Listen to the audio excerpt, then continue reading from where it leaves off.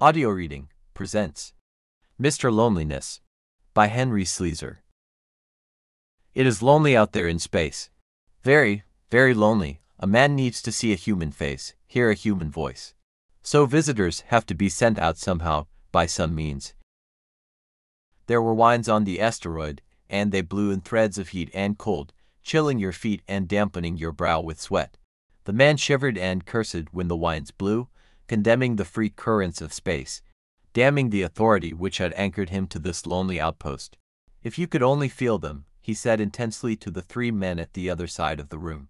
No, thanks, said Briggs. He laughed, and the sound was like brass. I feel it in my sleep sometimes, the man said moodily, staring at the floor. It does something to your dreams. I have the strangest nightmares. Maybe it's the rations, Town suggested, with the hint of a twinkle. Town was a great kidder. Trouble with you, Pace, said Briggs. You think too much. Too many gadgets out here to do your work for you. The authority ought to scrap some of these robot controls and get you to use your hands. It's a great cure for the doldrums, you know. Murchison, the third man, looked grave. In my opinion, he said judiciously, we need a better rotation system out here. How long have you been observing on GT8? 1 year, 5 months, 2 weeks, 3 days. Pace looked at nothing. 2 hours, 40 minutes, and 7 seconds, eh? Town chuckled. You outposters are all alike. Living clocks, every one of you. He nudged Murchison's side. Watch this, Diano. What time is it now, Pace? No fair looking. 1600 plus 20, the man answered dully. Town checked his wrist.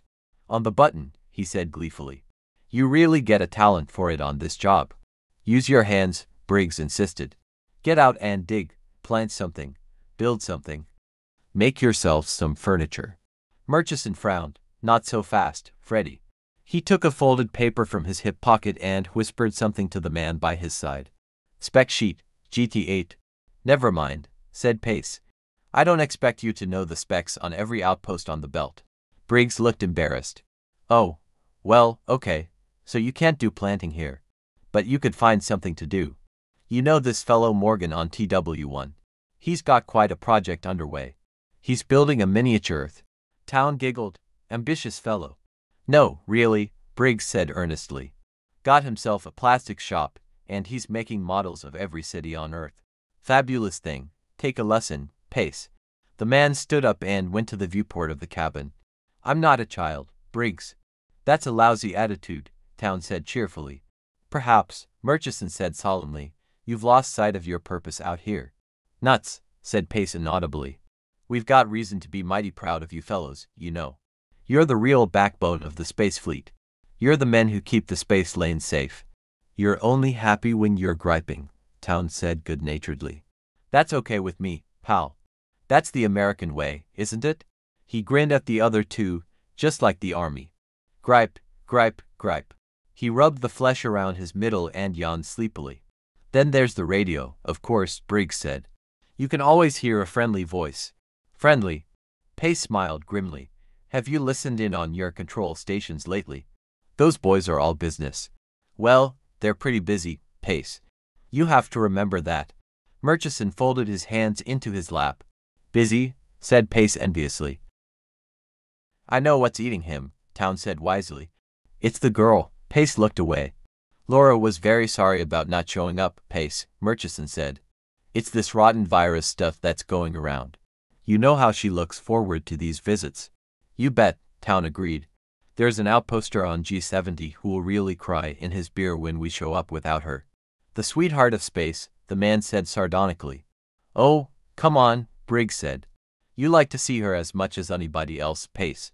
She's a good kid. All right, Pace said. Everybody likes to look at a pretty girl, Town said archly. Can't blame you for not being happy with only our mugs to look at. That's really the trouble, isn't it? No, Pace answered.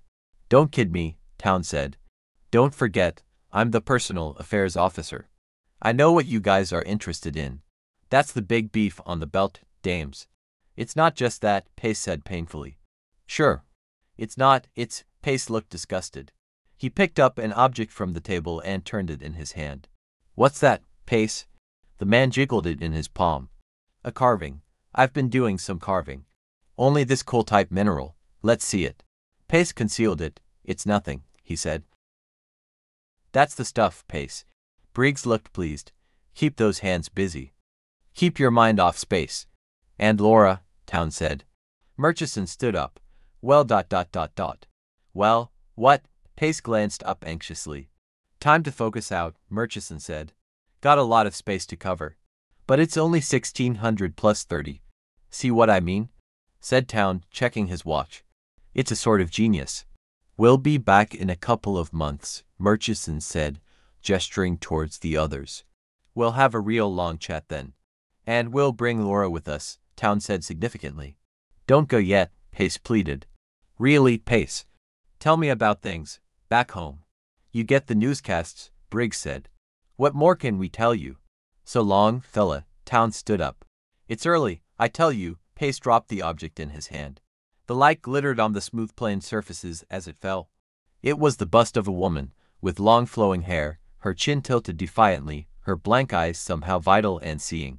When it hit the ground, it shattered into white powder, and the wind leapt upon the fragments like a hungry animal. You're lucky we stayed this long, Town said, speaking now without a smile. You're no fun to pay a call on, Buster. Let me tell you. Cut it out, Town, Murchison's tone was sharp. There are 50 guys on our itinerary, Town said.